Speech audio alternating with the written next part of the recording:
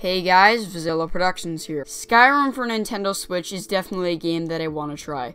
Definitely. I have already explained why I am a huge fan of Skyrim, and first off, playing it on a Nintendo console was always unrealistic to me.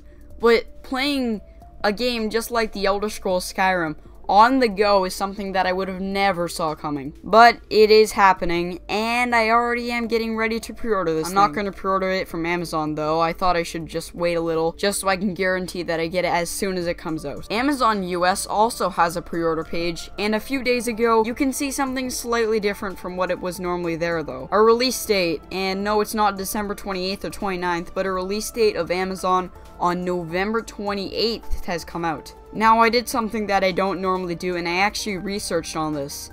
And I found out that each month does have its own placeholder date. So is this fake though? Personally, in my opinion, I do not think this is fake. The reason I think this is the release date of this game is because Amazon changed it back to December.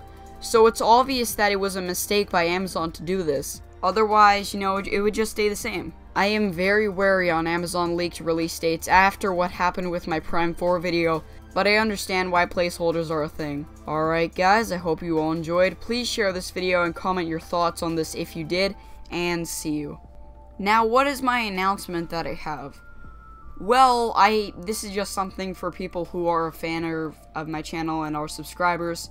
Basically, later on, probably I'd say around September, I'm gonna start making HTC Vive videos because I'm picked up an absolutely amazing deal for an HTC Vive for 600 Canadian dollars. Now, the regular price, even just in Canada, is $1,000.